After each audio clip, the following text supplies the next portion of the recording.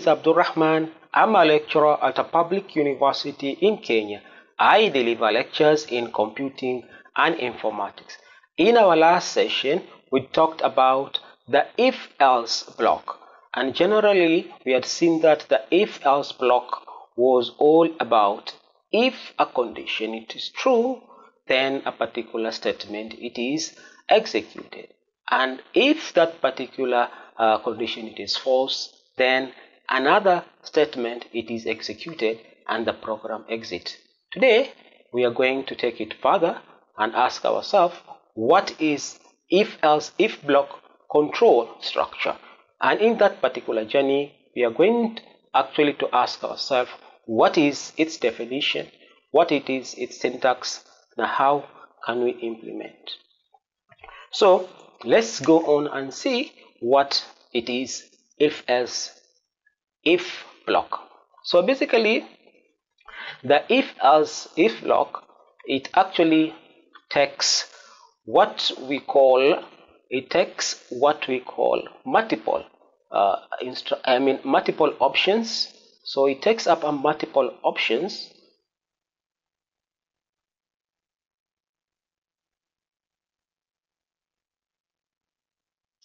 these particular options of conditions, they follow a sequence from top to down.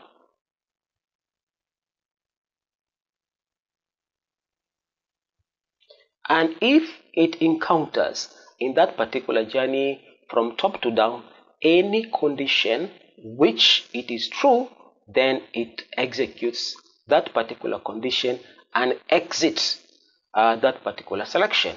However, if it finds any condition which is false, then it will go and execute the last statement.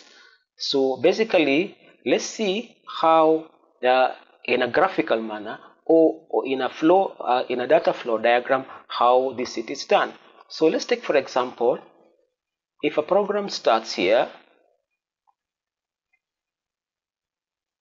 so we'll have here a condition.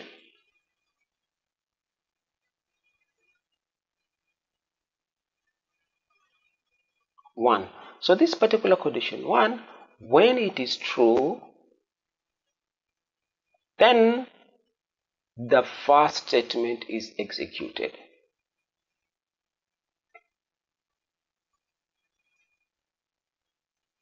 However, when this particular condition it is false, it will encounter another condition 2.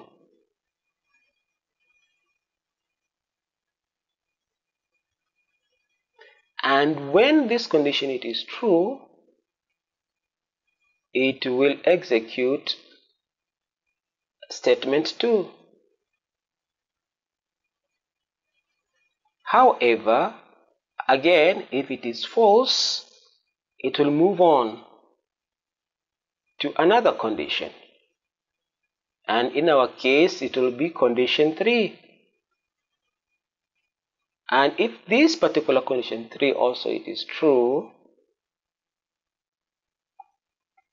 it will execute a statement number 3. And then when this falls, it will go on and on. And if this condition it is false again, now it will go and execute statement of else. So therefore, at the end of the day, this one, the else statement, it will go to the end. However, each and every one of these, when it has executed a statement, it will jump the next selection and go to the end. So this is basically the flow of the else-if block. So let's see now what is the syntax of it. So the syntax basically is a very simple one. So we are saying if we have got a condition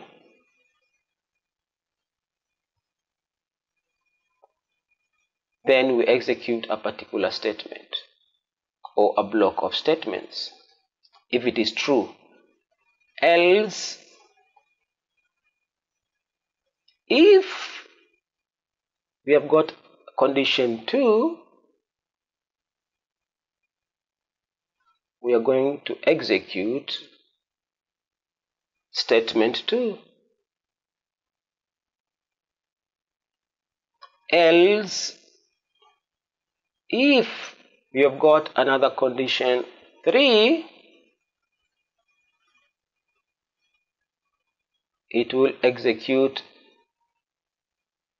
statement 3. And we are saying else execute statement 4, or what we call the else statement. So basically this will be the syntax of else if statement.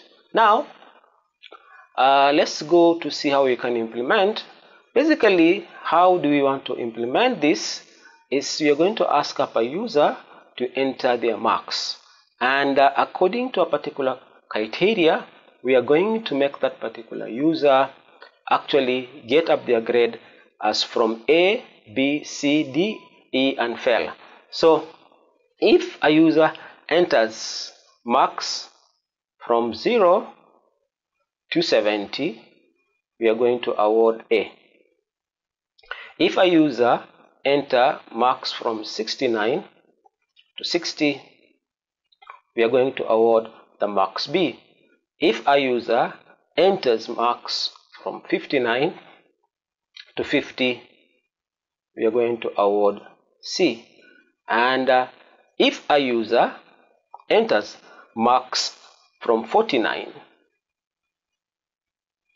to 40, we are going to award D. And finally, if a user enter marks below 39, we are going to say yes, fail.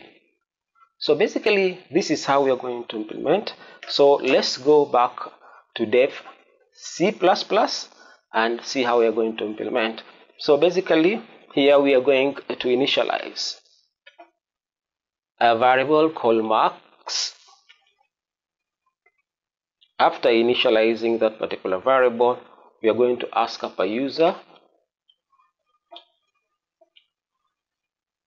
to enter marks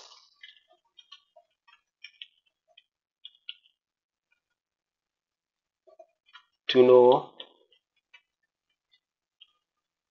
their grade. So a user will enter his marks to know up his grade, and then we are going to capture it using a scanf.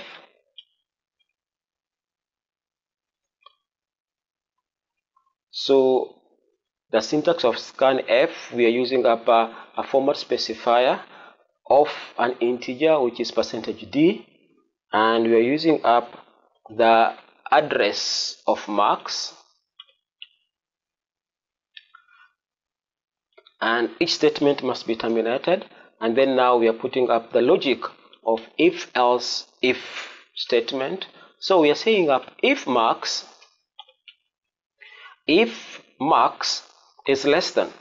So we are using up our rational operators is less than or equal to 100. So we are looking at our range for A, that is 100, and we are using up logical operators, and marks we are saying is greater than or equal to the range of 70. Then what do we do? So we open and close the curly bracket, and basically what do we do? We say printf, and we are telling up the user your grade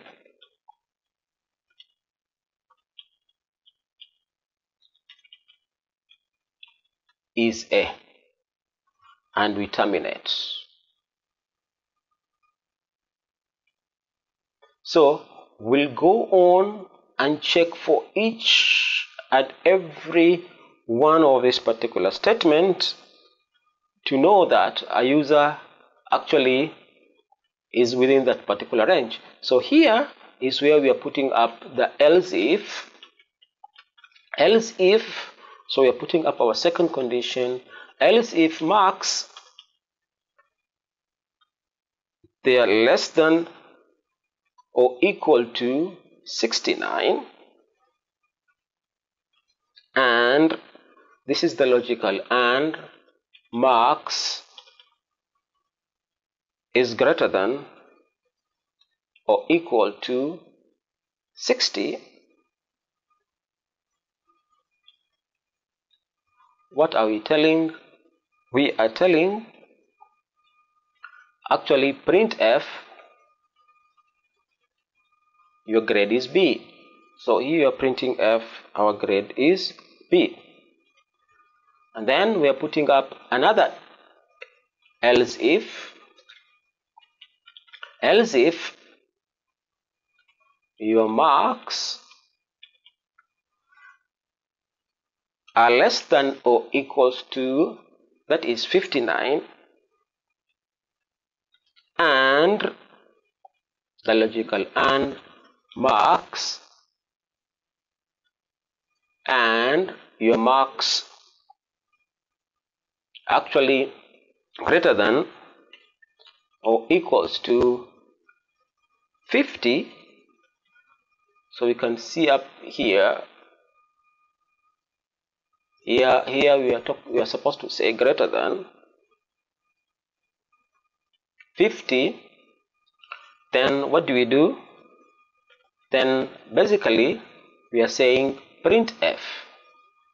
Basically we are saying printf your grade is C. And then we move on to put up another else if your marks are less than or equals to, we are saying 49, and marks are greater than or equals to 40. What are we saying? Here we are saying again, it is that we print F that your grade it is D. And finally we are saying our else statement. So we are saying else what? Else printf. So else printf your grade is failed. So basically this is how we are going to implement. So let's run this particular program and see what happens. Yes, so it gives us enter your marks to know your grade. So let's take for example we put 55. So 55 basically it will tell us our grade it is C. So let's enter and actually tell us your grade it is actually C.